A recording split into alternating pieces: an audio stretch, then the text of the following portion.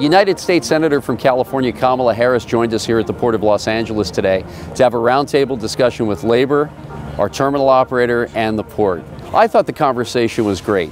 We talked about infrastructure, investment in blue and green technology, our labor force and jobs creation, our responsibilities around a sustainable future and our Clean Air Action Plan, in addition to hearing directly from our primary terminal operator exactly what it takes to run a facility like this. I'm here because the Los Angeles Port, Long Beach Port, Oakland, San Francisco, California has the most significant, I would say, ports in the United States in terms of what commerce moves throughout our nation. And so I'm here to meet with the leaders who are doing the work every day, all of the folks who are a part of this ecosystem, to find out what we need in terms of DC dollars supporting California's needs around infrastructure. We support her on what she's going to do, and she's supporting us on the position of cargo movement and jobs. My key thing is jobs.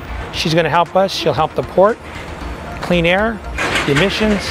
You name it, she's on it with us. I think we've got a great champion in Senator Harris, and the work she wants to do with us not only today but down the line really speaks volumes for her commitment to the city and to the Port of Los Angeles.